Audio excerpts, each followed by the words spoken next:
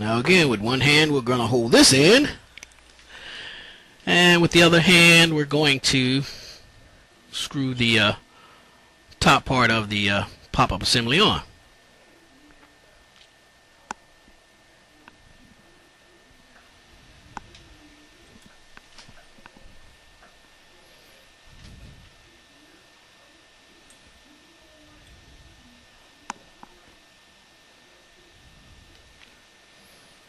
Okay, now that we have that end on,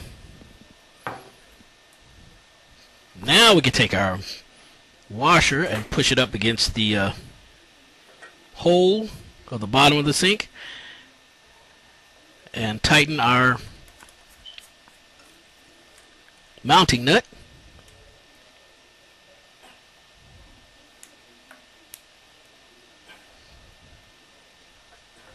I'm just trying to slip the washer up as close as I can.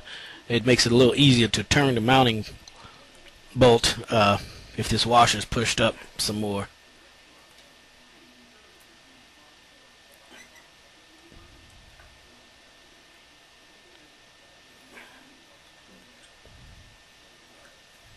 Okay, now we have it up.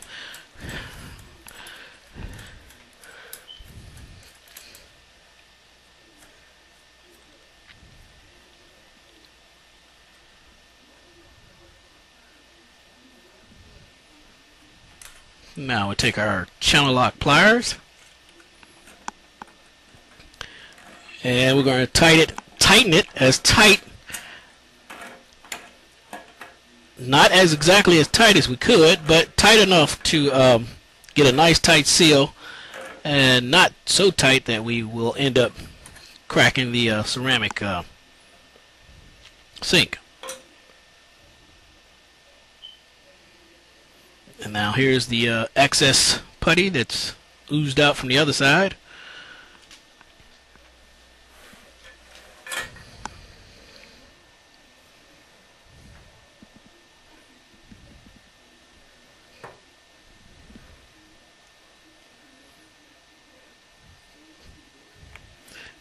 And here's our trip lever, pop-up assembly for the trip lever.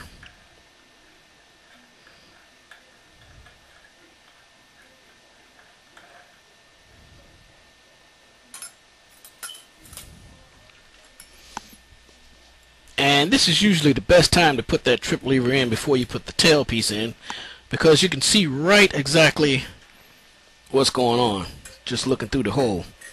Now we're going to put our little pop-up plug in here.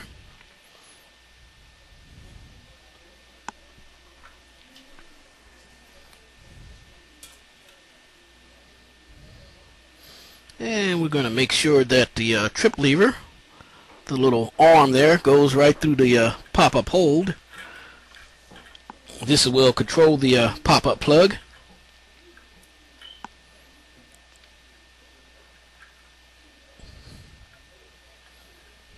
Okay, we've got that. We'll just tighten it down. And you see how this works.